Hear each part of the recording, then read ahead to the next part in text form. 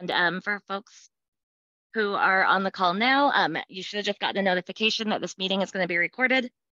So just want to make sure to let you all know that. I want to introduce myself. My name is Michelle Lucas. I am a member of the Access to Justice Board, and our chair, Terry Price, is unavailable today.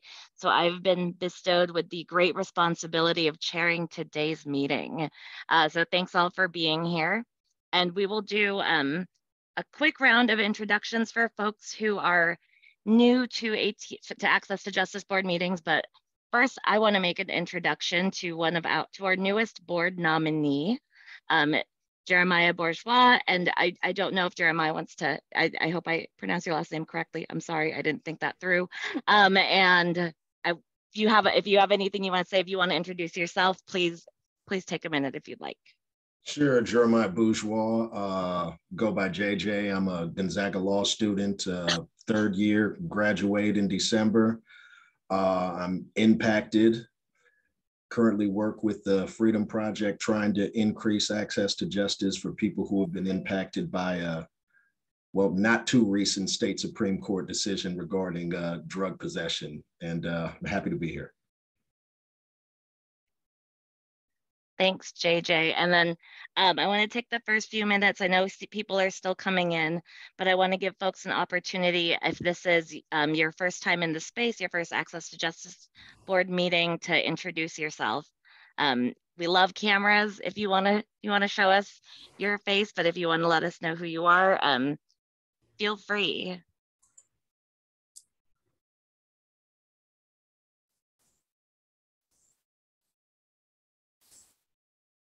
Do we not have new people?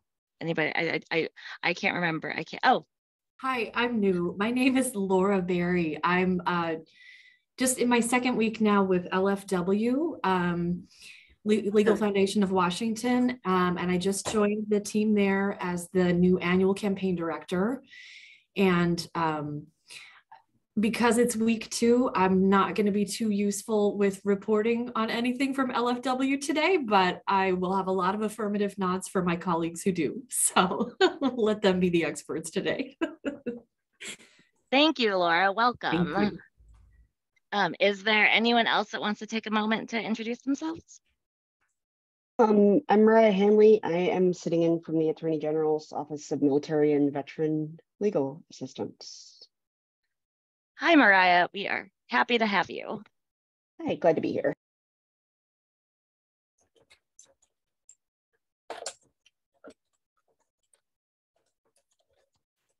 We'll try to let it sit in silence for another 10 seconds in case anybody else wants to introduce themselves if this is their first Access to Justice Board meeting.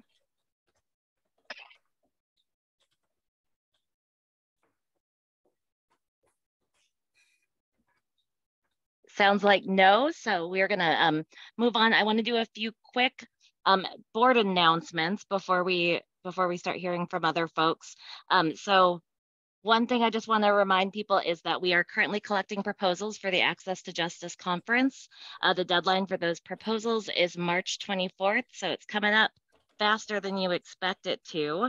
And the theme this year is shifting justice towards accountability and trust. And the conference itself is going to be in Tacoma, September 28th to the 30th. It will be in person in Tacoma, and then some of the sessions will also be available online. So get us those proposals. We'd love to see what you all have to, all the information that we want to share with the community. And the next announcement is that next month, the board meeting will actually be held in Wenatchee. So every year, barring a global pandemic that kept us from traveling, we try to have 2 meetings outside of King County. And so we will be in Wenatchee from April 27th to 28th. We are going to be having a public session on the morning of April 28th that will be available for people to attend remotely as well.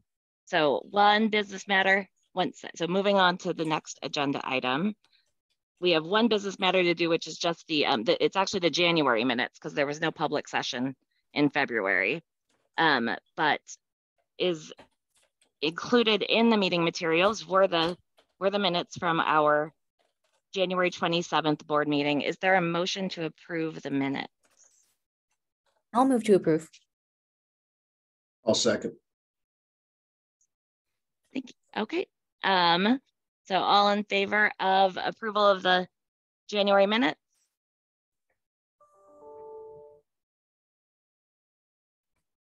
I think that was, let's see, Vanna. Oh, perfect. Thanks, Vanna. Any opposed? Anyone opposed? And any abstentions? Should we have discussed it? Sorry. Were there any edits? No, but I think technically, given that Jeremiah is not on the board yet, he can't second that motion. So I'm sorry, Jeremiah.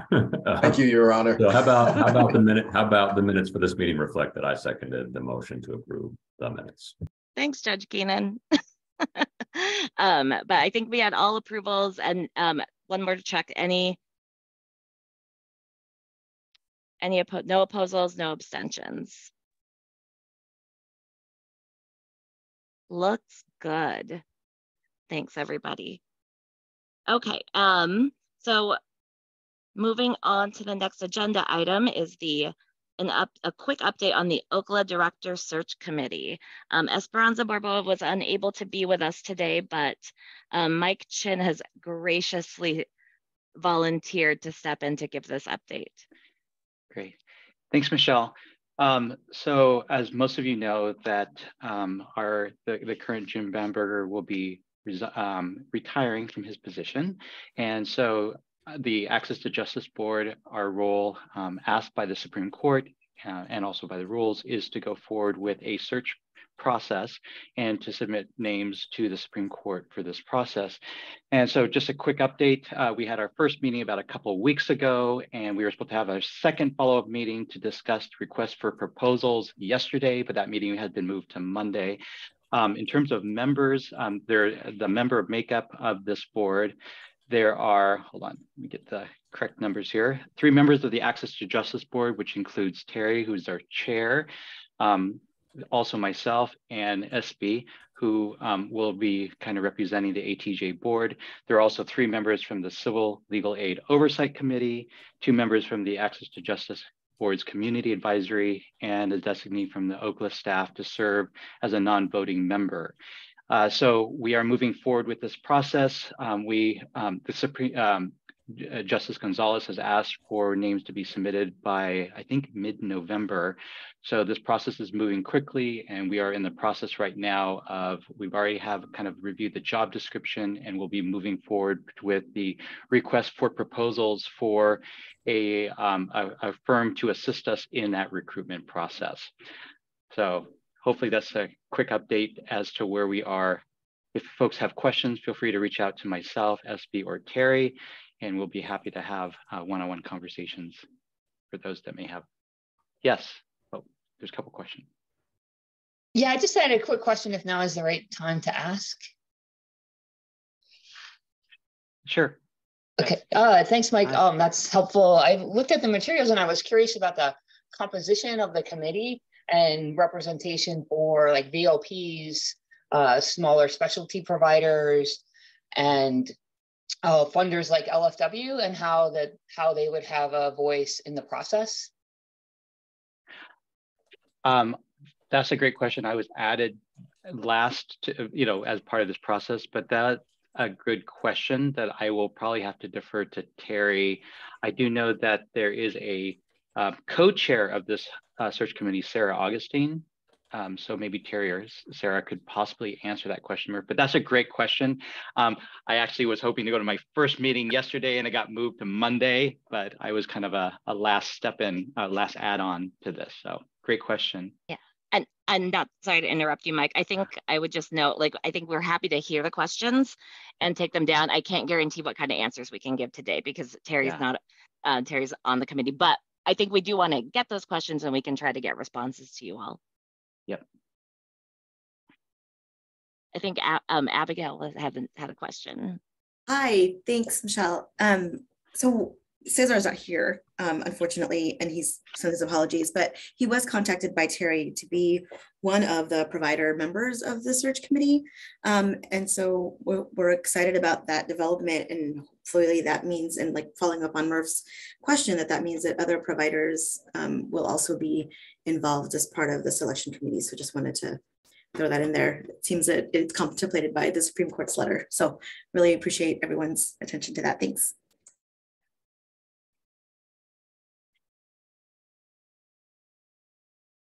And Caitlin? Hi, thank you. My comment is also related to what Murph and Abby said. I really appreciated the memo that came out from Terry and the search committee earlier this week, kind of outlining the process. And I too noted that there is a dedicated slot on the committee for a voting member who is a provider of civil legal aid with substantial experience. According to how I read the memo, it looked like there was only one contemplated at this point, although I am hopeful that there could be other voices from the community of providers and clients who could be included at some point also. So thank you. Thanks, Caitlin. Any additional questions or comments on that topic before we move on? And again, I know that we don't have a lot of answers, so I apologize that it's not a robust discussion right now. One thing I'd like to ask, Michelle, if it's possible, for those who do have questions about that, if you could either email Terry or you can also email me with those specific questions, because we are meeting on Monday. And so I think these questions, since we're just starting off the process, it would be helpful to hear your feedback and for us to discuss that at our Monday meeting. So please, if you can send that, that would be great. Can you tell me when that Monday meeting is so that I can convey it to my superior? Yes, it is. It got scheduled for Monday at noon. Okay. Yeah, noon. Yeah, it's the OCLA Executive Director Search Meeting 12 to 1 on Monday, the 13th. Thank you. Awesome. Thanks, Mike. And thanks everybody for your questions and comments. It's a big thing. It's a big change coming up for legal aid in Washington. So next on the agenda, we have 10 minutes set aside, which I don't know if that will be enough time. But we have Antonio Giannata here from Columbia Legal Services to give a legislative update. It should be enough time, I hope, but I hope we have questions because I'm not sure what everybody wants to check in on, but I'll give you my general sense of where we're at on day 61. Hi, everybody. I'm Antonio. I'm the policy director at Columbia Legal Services. As I mentioned, we're in the 60th day. It's sort of like we just had the halfway point just on Wednesday, which is the floor cutoff. That means that if a bill did not move by Wednesday, unless it's absolutely necessary to implement the budget, it's pretty much dead. So really on day 61, the update is, I don't know what's going to happen, but I know it's not going to happen. And I can run through a lot of the great ideas that didn't make it to cutoff. Unfortunately, I think it's all a bit unsurprising, though. We had lots of signals from the legislators during the interim, what they wanted to focus on and what they didn't want to focus on. We had forewarning.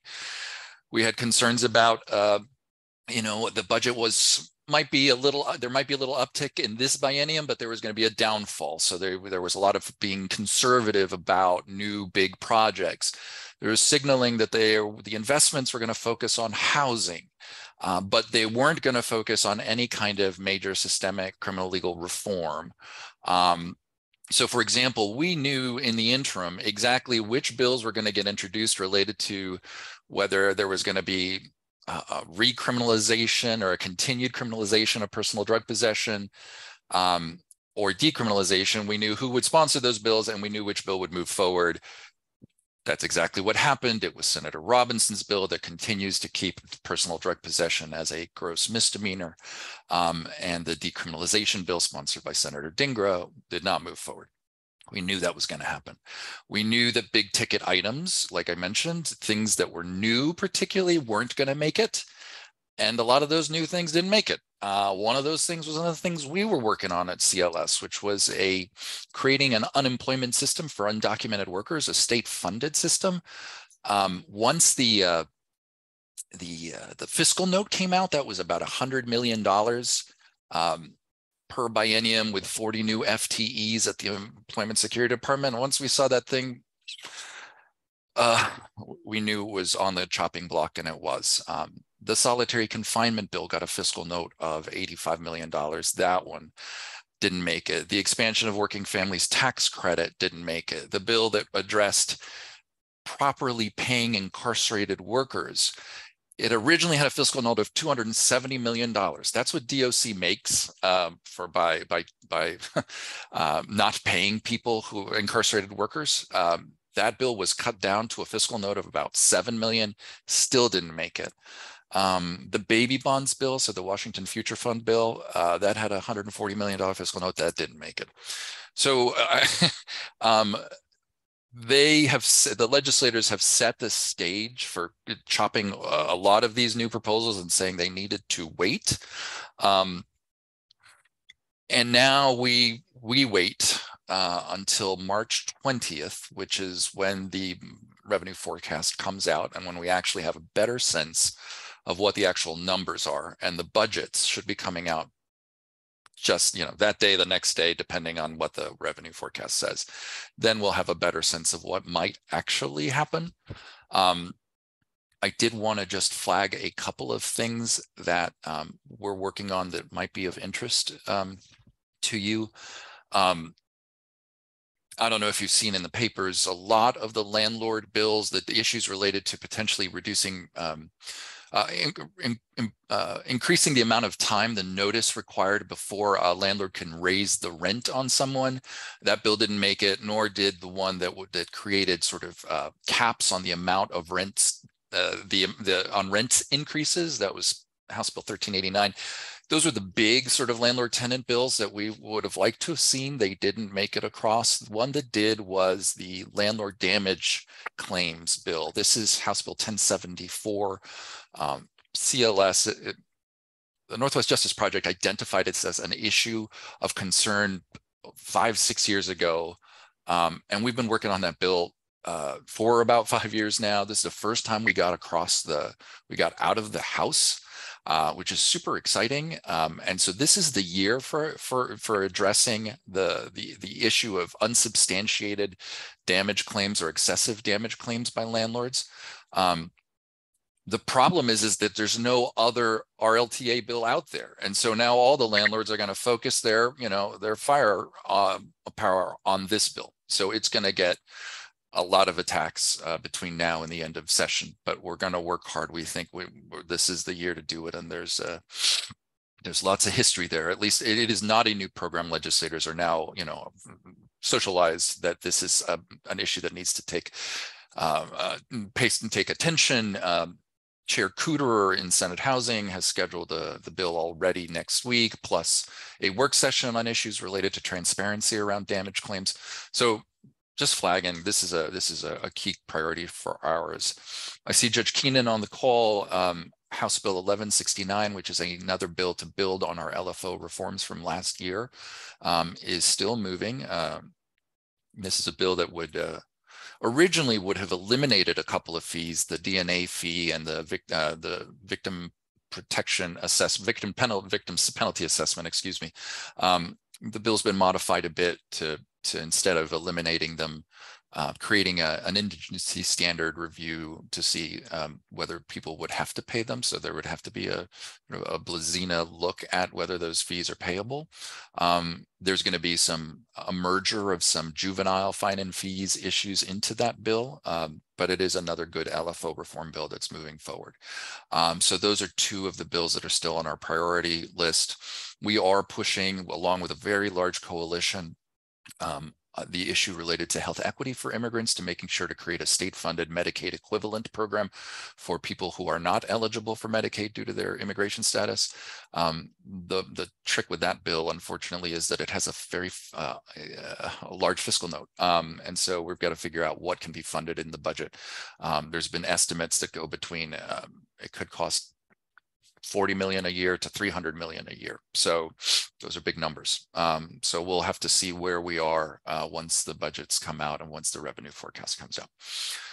Okay. How did I do? I did less than 10 minutes. Any questions on any particular bills that I can help with?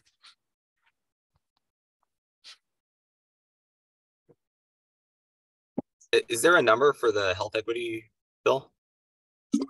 Michael, there isn't. Thanks for asking. Originally there was a plan to run a policy bill, but the decision by the legislators was to get it into the budget and then run a policy bill later. So not have a floor fight on this issue.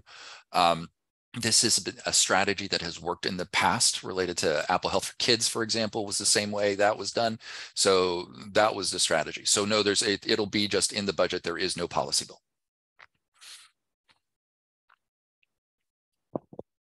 Antonio, any thoughts or any information about HB 5064 expanding legal representation to post-conviction proceedings? The post-conviction counsel, the great flag, JJ. Yeah, that's on our support list, and that bill, like so many bills, got narrowed. It originally created a right to the first collateral attack, and now what it does is allows for one if there's funding. So the way the language is written, it's not guaranteed, and there's going to be a funding, there's going to be a fund, monies appropriated for it, and once those get exhausted, then it won't exist anymore. But in the way this legislature has been working this year, I think this is still a very positive step to get it in there. And so yes, we're definitely supporting that as it moves forward, Senator Saldaña's bill.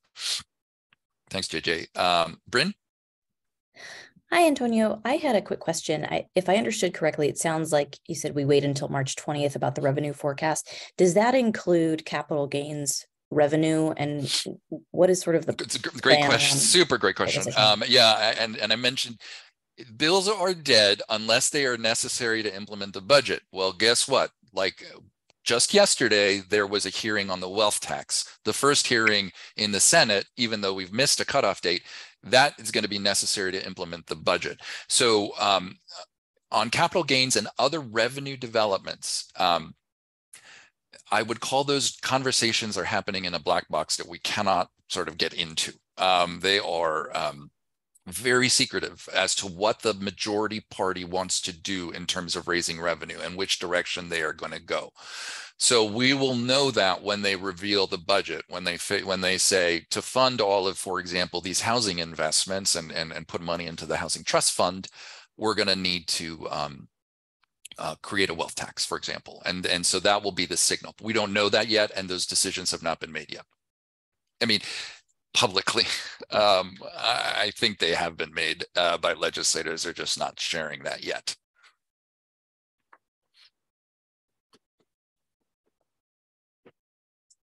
Other questions?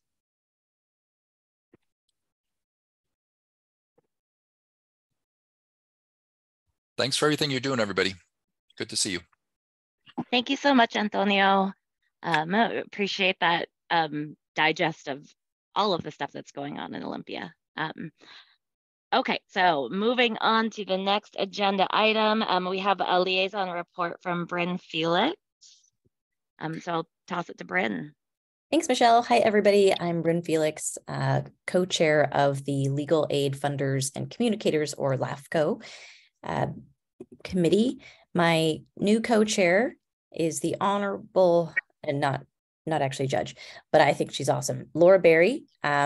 So we had Natalia Fior, who had been serving as LFW's annual campaign director, departed in December. As Laura introduced herself this morning, we're really excited to work with her, and we'll be having our first LAFCO meeting co-chairing together this coming Thursday, March 16th from 12 to 1.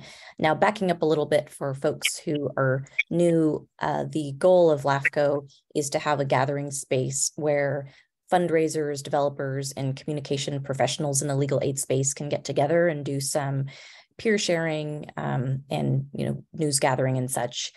We meet every other month. Our November meeting focused on annual campaign strategies and end of year asks. Our January meeting featured Doug Honig, who's the former communications director at the ACLU of Washington, gave a fabulous presentation on tips to speak with the press and how to develop and publish op-eds that are strategic and impactful. So our upcoming meeting will be sort of a part 2 now that we've got this presentation about how to speak effectively with the media. It's going to be more of a small group breakouts about what folks' experiences have been. Again, strategies on what went well, what hasn't gone well, and how can we get our message out in different kinds of media. So if you're interested in participating, offering your own perspectives, or just listening to what others have to say, we'd love to have you. And again, Laura, really excited to be working with you as the LAFCO co-chair. Thanks, everybody. Thank you, Britt. Thanks, Bryn. Anybody have any questions for Bryn? Or I'm very bad at waiting a few seconds to let people talk. I'm trying very hard. But it looks like no. So the next agenda item is actually liaison updates for me. I'm the Access to Justice Board liaison for both the Small Town and Rural Practice Committee and to the Pro Bono Council. I just have a very brief update for the Small Town and Rural Practice Committee. And I don't know if anyone on the call right now is from that committee, but what I will share is that there is a rural practice job fair that's kind of going on right now. It is in process. It's being organized by the STAR Committee and hosted by Gonzaga Law School. For those who work statewide, y'all know that it's really hard to hire in different places. Oh, and there's Kari, so I can give Kari a few minutes to talk to if she wants to give any updates. But there is a job fair that's going on, and I will put the link in here. Oh, and Murph is here too. I'm sorry. There's a lot of people on the call. But registration for those who are for employers is open until the 13th. So you got a few more days. Applications are due on the 15th. So I just wanted to share that out, really promote it, because there are really great opportunities and that are outside of the bit larger metropolitan areas. And so I don't know if anybody else from that committee wants to chime in and give any other updates.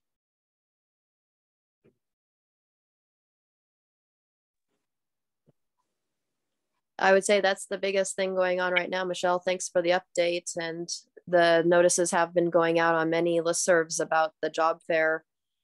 There's over 40 employers that from small and rural towns that have posted job postings, and we have quite a number of people interested in having an interview, and we hope to continue this in the years to come, and we'll see how it grows. And many thanks to Lori Powers. She's the person at Gonzaga who's really been the person spearheading this huge momentous event.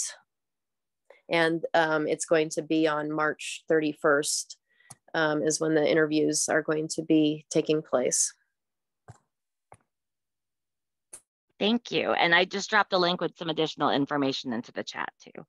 And then also for the Pro Bono and Public Service Committee liaison update, I'm actually just gonna ask Michael to do that. Thanks, Michael. Yeah, hi everyone. Pro Bono Council, not Pro Bono Public Service Committee. That's another committee. No problem. I only had one thing I really wanted to highlight. Some of you may know before the pandemic, there was an in-person large kind of intro to family law basics CLE that happened, I think, every year. I'm not sure if it was usually in Longview, but it is back in Longview, coming up pretty soon. The Kalispell CAICOM legal aid has traditionally been a big part of that. And so we are pleased to be able to offer free tuition to this kind of 2-day in-person, pretty big training for any new family law hopeful practitioners. You get the free tuition. The only catch is that you do have to volunteer with one of the VLPs to get that free discount code. So we'll be sending that out on the listserv probably pretty soon. It'll allow people from all over the state to go into Longview and participate. It's a really great program. I think the first day is all nuts and bolts stuff, and the second day is practical court skills in front of judges with real feedback. So it's a really great opportunity, and you should be able to volunteer to get your free admission anywhere in any of the VLPs. So that's my big announcement. Hopefully, if you're interested, you'll share with everyone. We'd really like to get some more, grow that pool of family law volunteers around the state because we need them everywhere. So thanks. Thanks, Michael. Does anybody have any questions for Michael about that? We're cruising on this agenda, so don't hold back. I did post something in the chat. It looks like I'm Bonnie, but it was me, Diana. The chat's being weird. I was just wondering, is that training in person only, or are there in type? I believe there is also a virtual option, but I mean, I think people are. I think the emphasis is supposed to be on the in-person because I think that's when you're able to get the practical court skills training. But I think there is also an in-person or a virtual option. Thank you. Any other questions?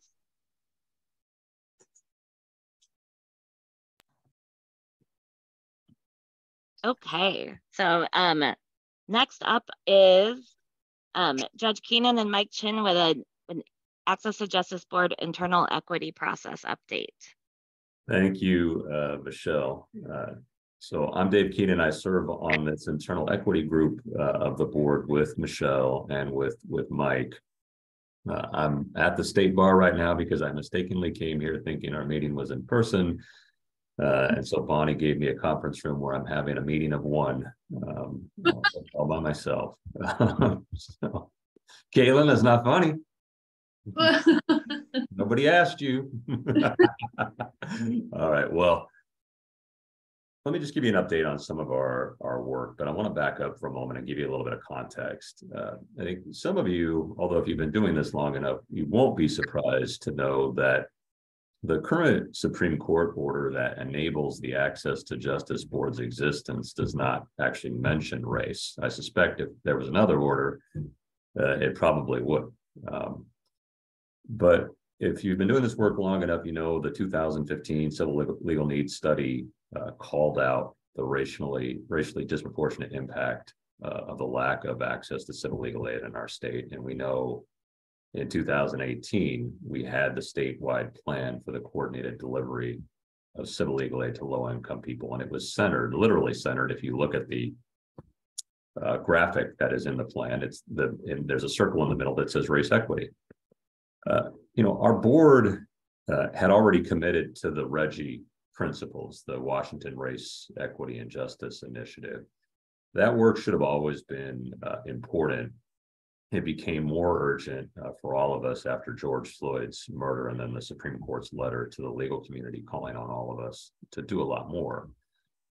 So in 2021, the board tried to strengthen its commitment to race equity by really reflecting with the help of consultants on how interpersonal, institutional, and structural racism have affected access to justice. So I don't know if any of you know Kiana Wheeler, but we worked with Kiana initially to continue to learn about race equity on a systemic and an organizational and personal level. We actually, and sometimes we still go back to it.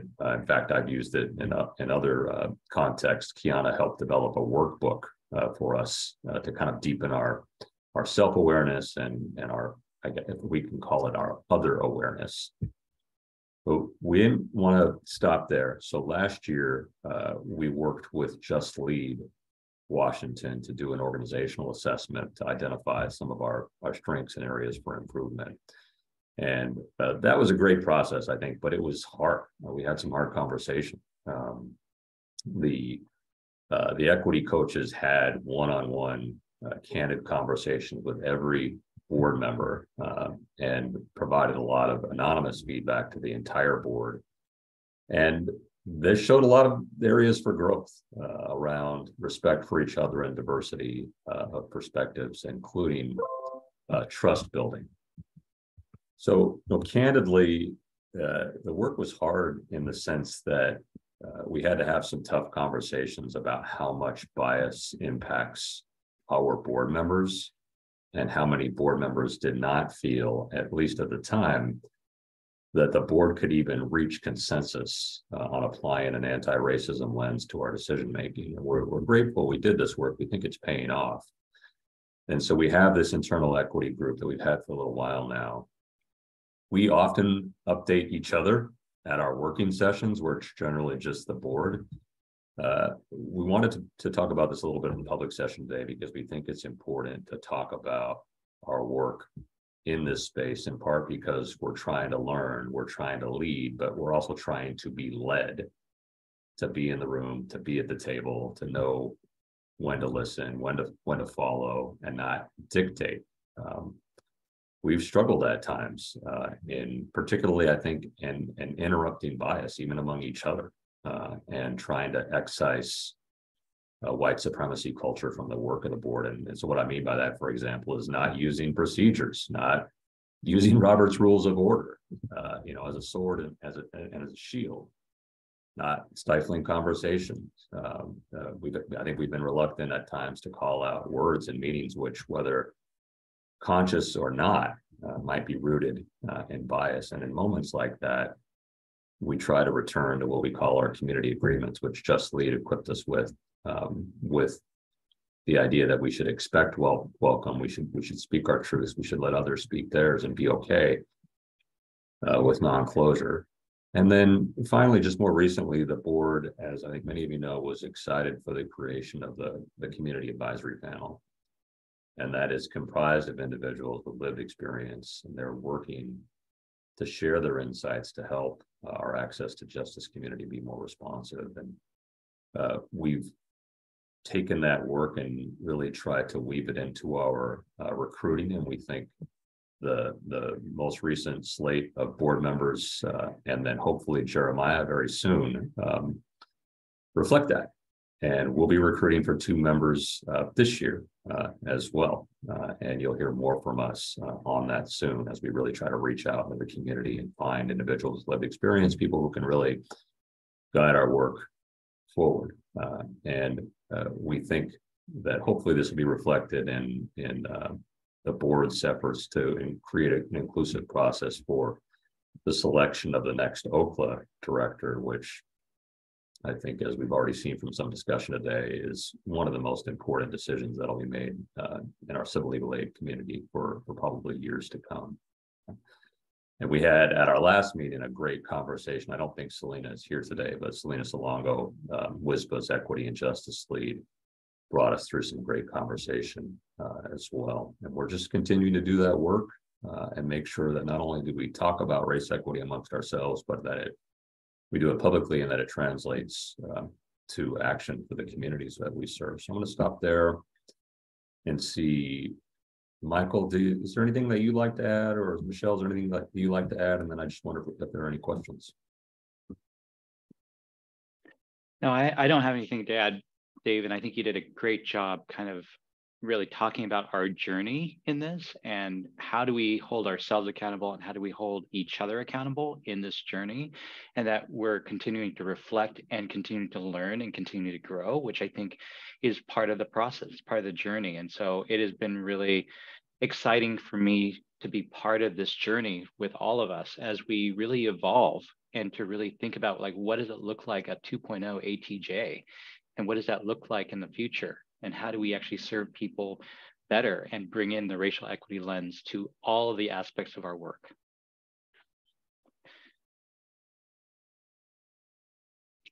I don't have anything additional to add. Thanks, Judge Keenan. And we do have some time, so I do want to invite any questions, comments, if folks, I mean, I think that we could take up a whole meeting with ideas on the ways that we can improve, and we'll work on those things. but it would be great to hear from folks about just any thoughts that they have in response to what Judge Keenan shared.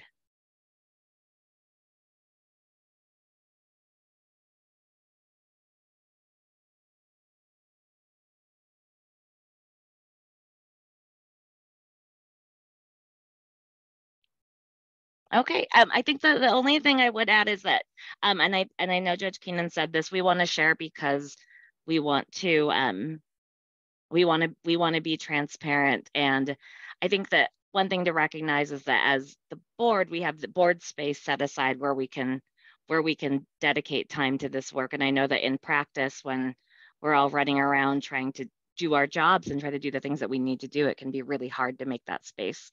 And make the space and time to have these difficult conversations. So, but we hope that people keep doing it. There's always room to grow. And yeah, now I'm just talking. So, okay, thanks everyone. I think next on the agenda is Alexandra Diaz with the Equal Justice Coalition update. Thanks. Hi, everyone. So I have a fairly short update as we're still waiting for budget bills to be dropped. But as many of you already know, and you heard me talk about at the last meeting, this session, the EJC is asking the legislature to fully fund OCLA's 2023-25 biennial budget request. In particular, we're asking the legislature to fund basic civil legal aid services, including a $4.4 million vendor rate adjustment. And that vendor rate adjustment is to protect existing client service delivery capacity at NJP and the subcontracted specialty legal aid providers and VLPs. So that's really been our main focus this session. And with the help of our lobbyists, we've spent the last couple of months meeting with several legislators about this, and we're now currently waiting, like I said, for the House and the Senate to release those budget bills and see if those efforts were successful. And we're kind of expecting those budgets to be released around March 20th. That's when the forecast update is supposed to happen. So hopefully we'll have an update around then, and we'll kind of know what next steps need to be taken. So depending what happens then, you might be hearing from me. We'll need some extra support depending on if that vendor rate adjustment is included. So keep a lookout for any action alerts or any messaging that might come out for me at that point. But yeah, that's kind of all I can really update on the state side for now. On the federal side, I have a more exciting update. So at the end of this month, we're going to be going to DC for the ABA's lobby days. And we'll be meeting with our members of Congress. So excuse me, sorry. We'll be taking a team of 8 people. So that's including myself, Caitlin, Cesar, and our chair, Kara Masters. And that's the first time that we'll be going on this trip in person since 2019. So we're really excited and we're really busy preparing for that. And yeah, that's kind of all we really have for now. Hopefully I'll have some more updates for you the next time we meet. But yeah, let me know if you have any questions or if you want to connect on anything else. So thank you. Thanks, Alex. Does anyone have any questions? Any follow-up?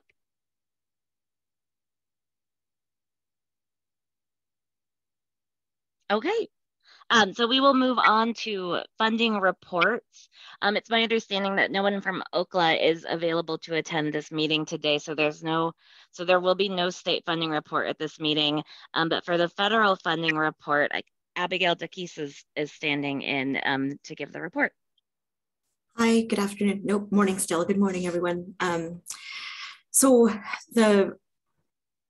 just yesterday, the White House dropped their request for the FY 2024 budget, which is $800 million for LSC, and that's a 40% increase from what we did get. I don't know if that signals anything. It's going to be a pretty contentious, maybe they all are, but I think we predict that this is going to be a harder year than most. And that's all still compared with LSC's request to really fully fund civil legal aid at $1.5 billion. So that's the quick update. I'm happy to pop some of the, like a quick summary of that in the chat. And if there's any questions, let me know and I will answer or forward it up.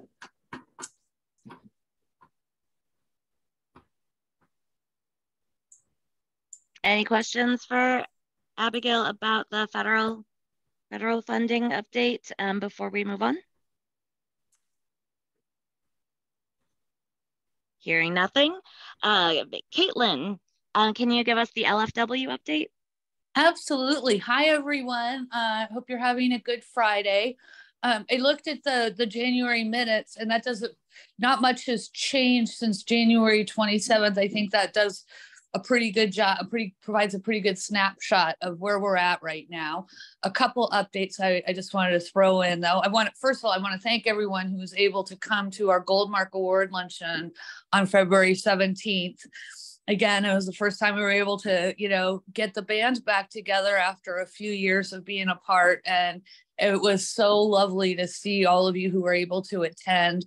And we're also grateful to those of you who could participate remotely. So wanted to acknowledge that. The biggest thing we have going on right now in terms of funding is a new round of race equity grants are going to be made. Yesterday we held a webinar for current and future applicants.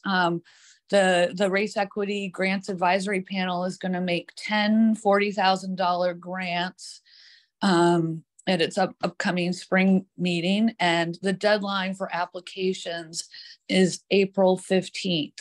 If you'd like more information or want to get in touch, I suggest going to our website. Oh, look, there's Emily. She just put it in there. And you can learn more about how to get connected with that program if you don't know yet. And finally, I just wanted to share a thanks. For the first time in several years, I'm participating on the ATJ Board Conference Planning Committee. And what a delight.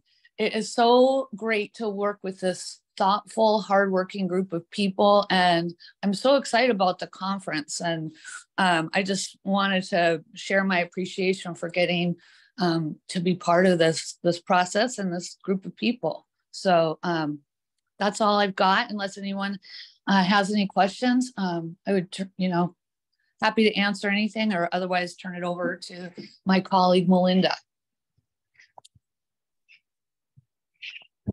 Thanks, Caitlin. If there are no other questions, I have just a couple of good news items to highlight. It's great to be here and see everybody. I want to echo Caitlin's thanks for your help making the Goldmark a success this year. It was yet again a new thing for us to do because it was a hybrid event. We were in person in 2020 and then 2 full virtual. And then this year we tried this hybrid model. So for those of you who watched at home, I hope you have a little patience. I know we had some glitches with that, but we were really thrilled that we had over 830 people participate in the event, with 650 people in the room and 100 online. We raised $400,000, so we're maintaining that amazing amount of money from the community to put into the grant making pool at LFW. We loved honoring Michelle Storms. Her speech is up on our website and at the ACLU, as well as Twyla Carter's. It felt really good. There was some amazing serendipity with Twyla recommending Seattle Clemency Project's first client. So we really appreciated all of the support in that room for legal aid. A good portion of those funds came from corporate sponsorships, and I just wanted to highlight that.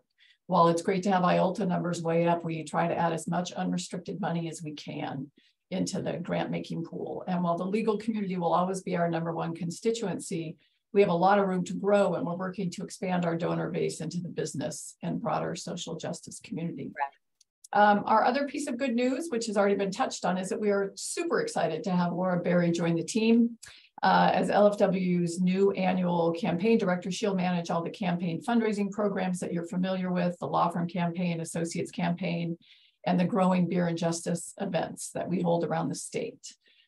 With a background in music and nonprofit arts management, she comes to LFW after a 7-year tenure as development director of the Washington State Historical Society and other nonprofit consulting. We're really happy to have her, and she's representing Tacoma on the staff too. And finally, I just wanted to say thanks to all of you. This is going to be my last ATJ board meeting, as I'll be moving on to new adventures after 8 years at LFW and the endowment. It's been a pleasure and an honor working with all of you to increase access to justice. And I'm sure I'll see you around and in the community. Thank you. Let me know if you have any questions about campaign fundraising. Thank you, Melinda, for your update, and thank you for your service working with LFW. Public meetings, it doesn't have to be your last ATJ board meeting. You can keep coming if you want to. That's right. Oh, and I meant to say, yeah, the campaign is super excited about sponsoring its event that it always does at the conference. So can't wait to see that agenda. Thank you. Thank you.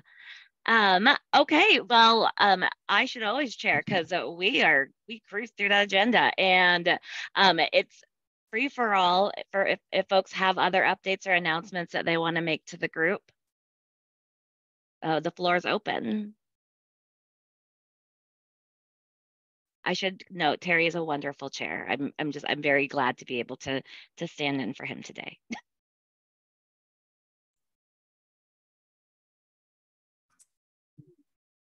No announcements? Oh, Abigail. Hi, I saw Bryn come on. It made me think I should put on my fundraising hat for Benefits Law Center, who's having their Spring into Action event on Friday the 31st at Optimism Brewing. If you're in Seattle, it should be a fun, low-key, exciting couple of small fundraising items, but some fun fellowship with folks at Optimism on Friday evening, March 31st. In advance of that, there are a couple of great webinars planned to get folks thinking about trauma-informed care and working with Social Security issues. So look on BLC's website for more information. You know what? Or I'll pop it in the chat. Thanks, Abby. Any other announcements that folks want to make? Now's your time, captive audience.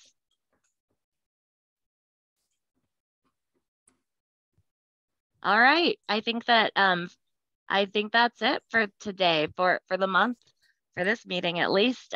Thank you, everyone. Have a wonderful day.